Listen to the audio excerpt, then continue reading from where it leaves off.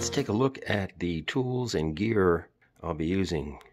Painter's tape, string winder. This is to adjust the nuts around the posts and the tuners. Phillips head for the truss rod cover. Allen wrench for the truss rod. This I'll be using as a flat edge, straight edge fret rocker, so to speak, even though it's officially not that.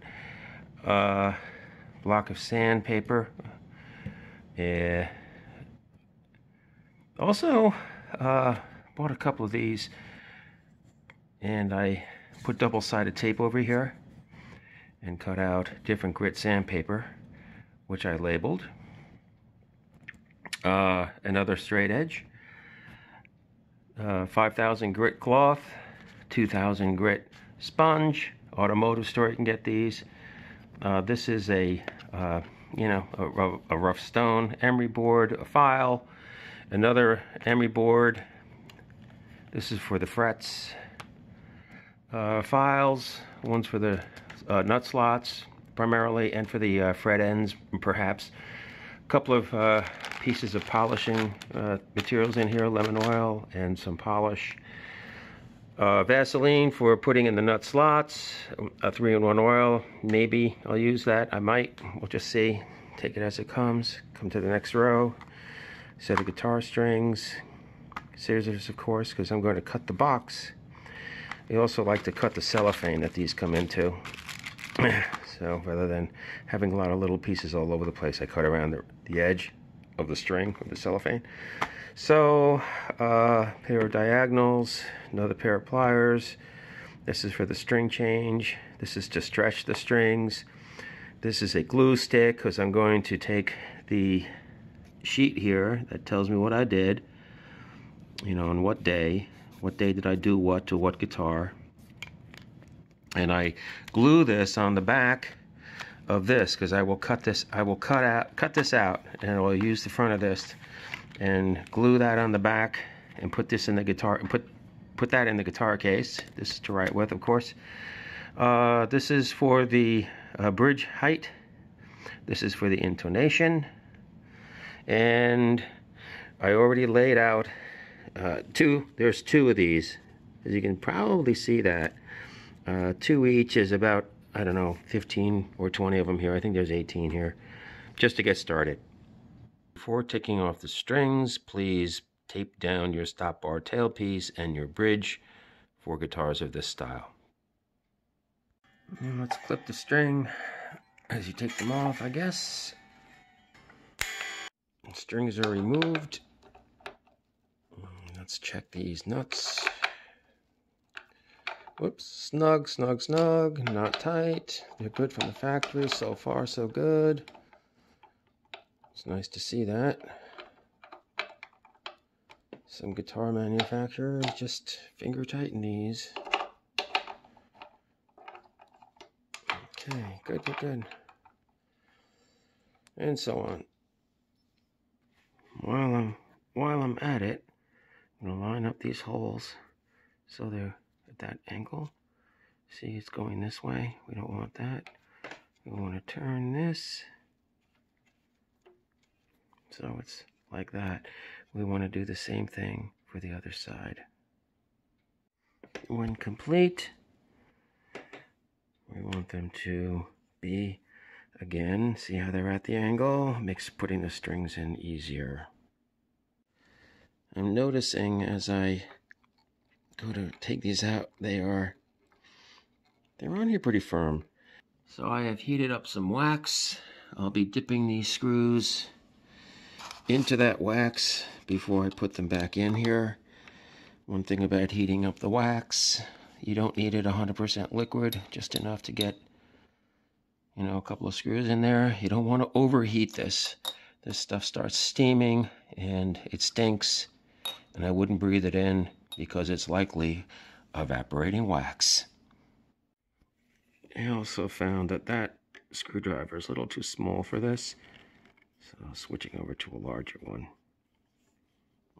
My preference is to have the screwdrivers magnetized.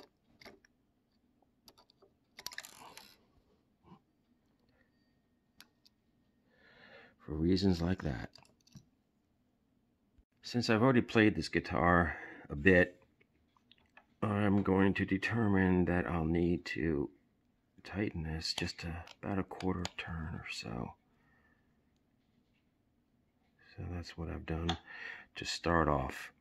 I'll leave the truss rod cover off after I get the strings on, so I can adjust the truss rod with string tension on.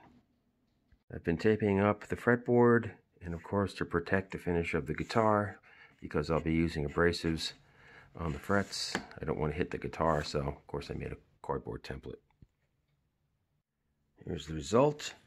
I'll have to put this on here as a straight edge. I'm not saying this is scientifically accurate, but it's close enough for rock and roll. And there is a little, I don't know if you can see that here. I'm sorry this is so out of focus. It keeps focusing on the mat instead of this, but there is a gap here, all along here, which, which means we have a little bit of a bow in the neck. So I'm going ahead and give another turn to the truss rod. Okay, another quarter turn seemed to have done the trick here. Just a tiny little gap here. I'm using this as a fret rocker, and I like to do the frets in 3 places. One about here, same on the other side, and one in the middle. Sometimes frets are not down, but they're up in the air on one side of the guitar. And I haven't found anything that's outrageous. A little high here, a little high. So, that's good here. 3rd fret a little high. 2nd fret a hair high. You know, you can't really blame manufacturers for this kind of thing, usually, because you got to think of the conditions that these guitars get moved around in. The weather, for one thing, and probably sudden changes of temperature, and those handling the box. All due respect, believe me, those people work very hard, these delivery guys. But you can't help but just moving the guitar around, moving the box around. Any of those things can kind of have what left the factory as, let's say, ideal, maybe show up at a customer's home as not ideal. It might be a little less of an issue in a music store, because you would hope, again, I don't know, you would hope that somebody in the music store would notice something like that and maybe address it. So, at any rate, this is not too bad, but I'm going to polish the frets down anyway. I'll be using 320 grit paper to begin with. All right, I've started it. I did 10 passes on each of these frets. We already see that the tape is getting lighter. 1, 2, 3, 4. Now, I'm not pressing hard, and I'm just going to continue to do 10 passes on each fret. See? That's when you know you should stop. All right, I've given each fret 10 passes. Not too much nickel on the cloth. Shouldn't be. Very moderate to light pressure, by the way. You don't want to dig in. Don't do that. Just light. And now I'll go on to, I think I'll just go on to the 4,000 grit sponge right here. Whoop, 2,000 grit, pardon me. 2,000 grit sponge. A little heavy here. Okay, so now I'm doing 10 here. 1, 2, 3, 4, 5, 6, 7, 8, 9, 10. And I'll continue down here. You notice how I'm not duplicating frets. 1, 2, 3, 4. And then finally,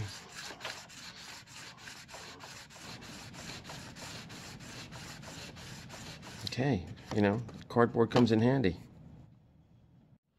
Okay, now onto the 5000 cloth. So I can keep track of where I am. I'll just fold this over into a more workable length. And I did not use some of the other equipment I showed you in the beginning of the video. I kind of just have to have it ready just in case. This is really fine stuff. Now, it almost feels like a regular piece of cloth. But gosh, don't get this near your finish of your guitar. I'm not really counting this. I'm just kind of going by a feel. You can count them if you want to. It's fine. It's 5000 grit. It's barely going to take anything off. It's really just to give it a little shine, I guess. Here we go. Perfect fit here. I'm not recommending this, but I think some players rub this on the back of their gloss-laden necks, and that takes that off. Not completely. It just roughs it up a little bit, so it takes the the grippiness of that finish. It takes it away, and it feels kind of like a natural piece of wood. How do I know this? Because I've done it. I actually wiped the back of a neck with this same cloth once and discovered that and went, uh-oh, I don't know if I should do that. I mean, it did feel good, but what I then did is I just polished it with some car wax polish, and it came right back up. So it whatever this cloth did, it put it right back into the same condition it was before I used this cloth on there. Okay, so let's see how it feels. Feels and looks good. Fingernail on the edge. Boy, that's glassy. Very nice.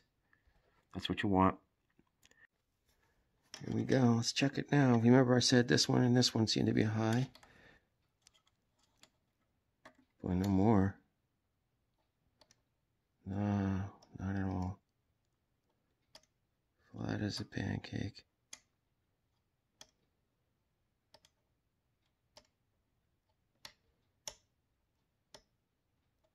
Oh, really good. Sometimes just doing what I just showed you, it just takes enough of the slight edge off things, and that's enough to get the job done. Now, if that does not work after I string it up, and I find that there's a low spot, or probably more of a high spot with the frets, then I will start to take some of the emery boards and other files that I have and start to use those and just rub in the area that needs it. For example, sometimes you'll fret here on the 6th string, let's say, and the string is fine, but maybe on the high E string it's fretting out. Now if it is, that means that the next fret is the high one.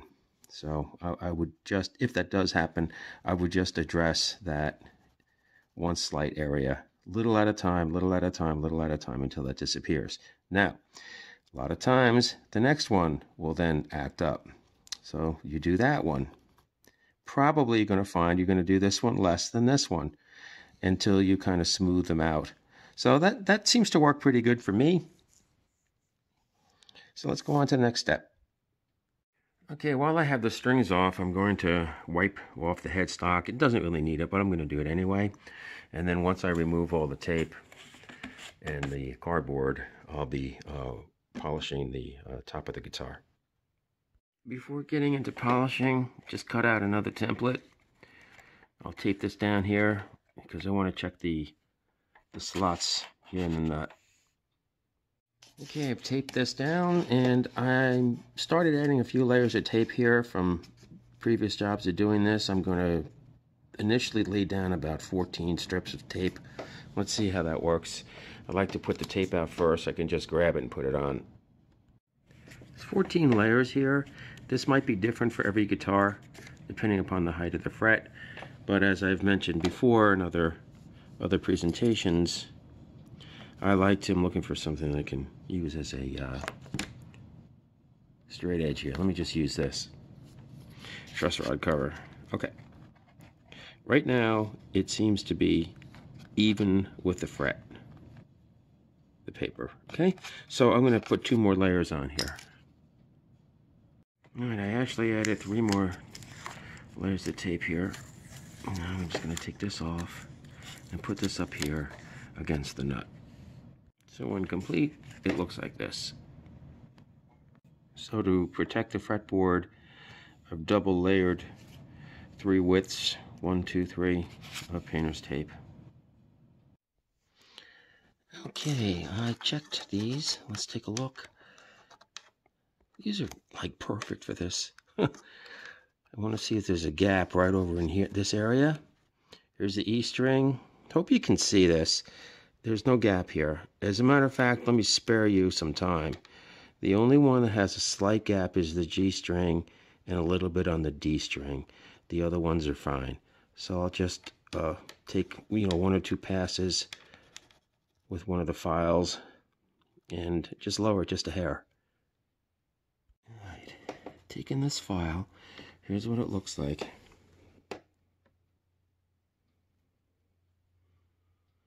And I am going to insert this here. Very, very, very little.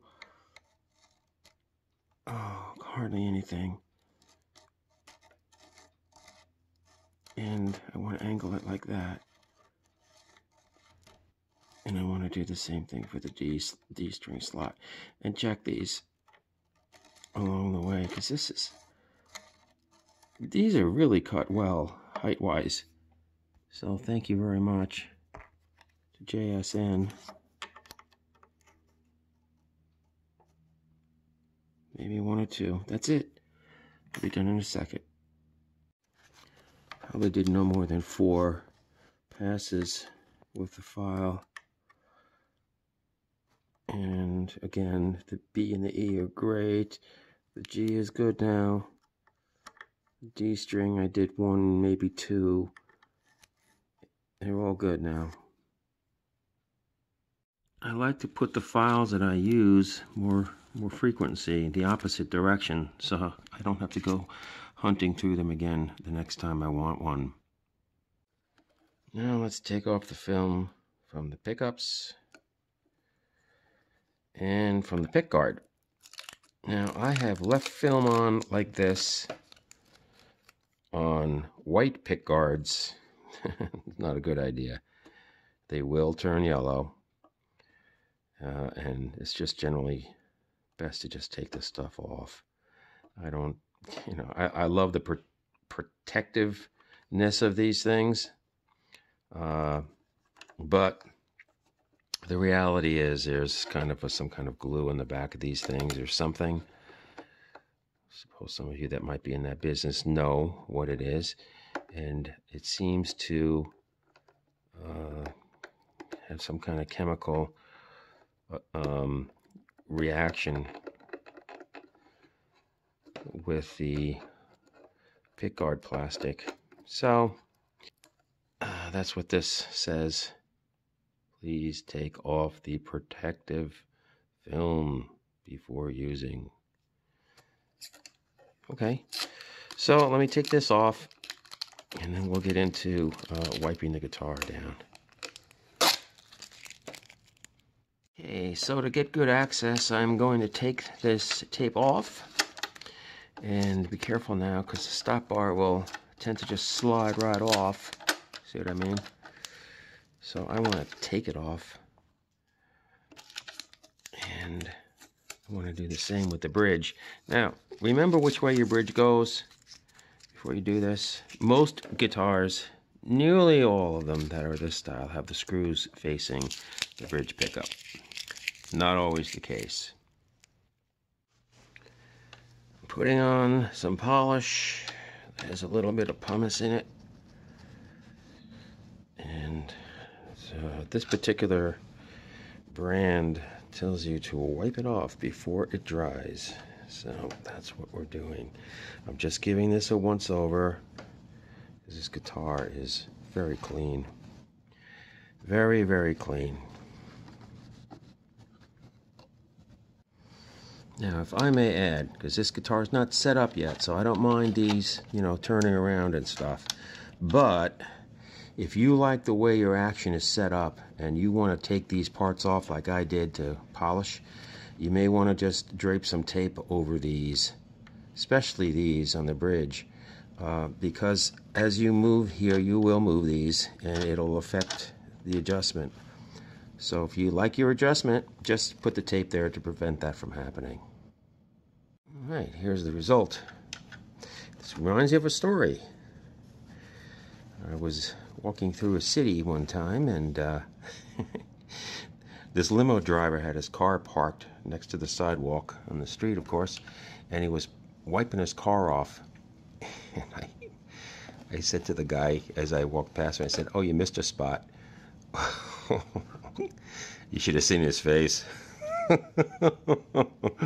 had to put my arms up right away and smile and just, "Hey, look, I'm only kidding, only kidding."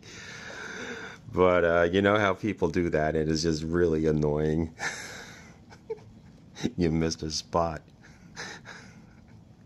Yeah, happy motoring to you too. Following polishing, I like to put a little lemon oil on the fretboard, which I've done. It's already disappeared. Usually gets absorbed into the fretboard material. In this case, this is rosewood. You don't want to use a whole lot of it. You run the risk that it could absorb into the wood if you have a wooden fretboard, and maybe your frets might come a little loose. Then you have a real problem. And I did this kind of in reverse order.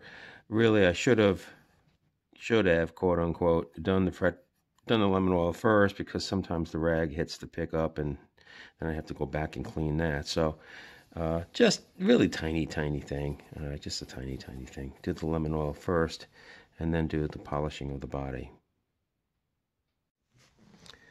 There's a little bit of fret sprout, just a little bit. So while look, I should have done this while I had the cardboard template on here.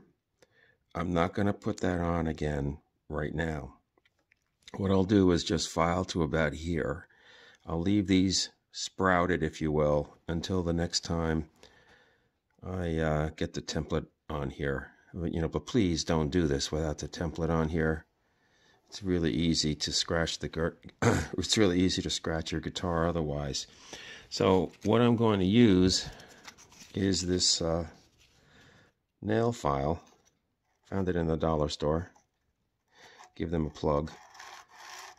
And just rub the edges. I'm not pressing hard. And be careful here because it comes up quick. So stop here. And do this I am doing this at kind of a 45-degree angle, I'm finding. And you want to do the same thing for the other side. And again, just be careful down here. Now, if you have, let's say, a Gibson guitar, for example, and they have your binding up over the end of the fret, I would not do this. I would not do this. This guitar does not have that. So, I've never had to do this on a Gibson either, by the way. Maybe just luck of the draw for me. But I guess what I'm trying to say is I've never noticed any real bad fret sprouting on the Gibsons, or even Paul Reed Smith for that matter. The more higher end guitars. Although I'm not certain, but I'm not sure if Paul Reed Smith does the binding over the side of the fret. Very well might. Apologize if you do, and I don't know it. I'm not going to go look at a Paul Reed Smith right now to give you the correct answer. That's easy enough to do online. But again, getting back to this guitar doesn't have that, so it makes doing this easier. Doing it yourself easier. Very, very, I would say light to moderate. Let the file do the work. and it's taking some of the binding off, and that's okay. Now let's feel it.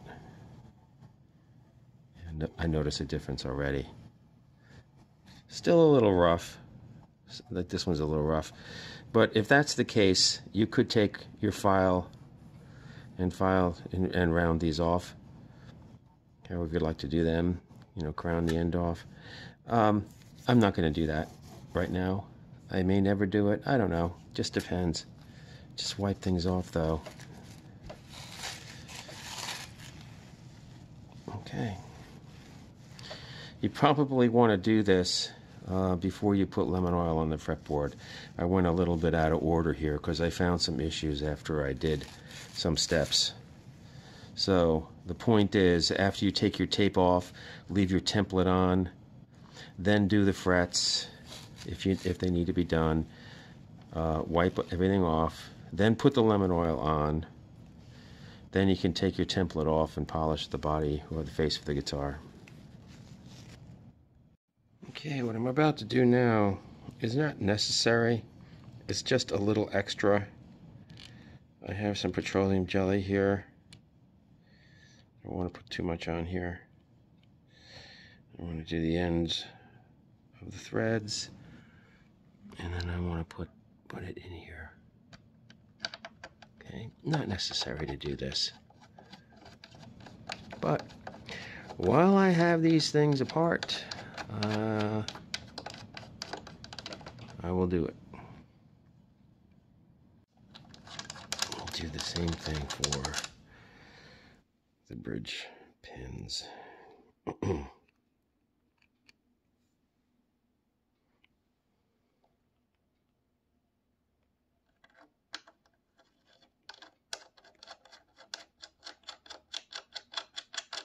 Now I'll do the other one. Now to put the strings on, just keeping this tape here just to hold this in place. I don't want to keep battling this falling apart, or these falling out when I'm putting the strings on. I'm starting with the low E string. This is why we line the holes up.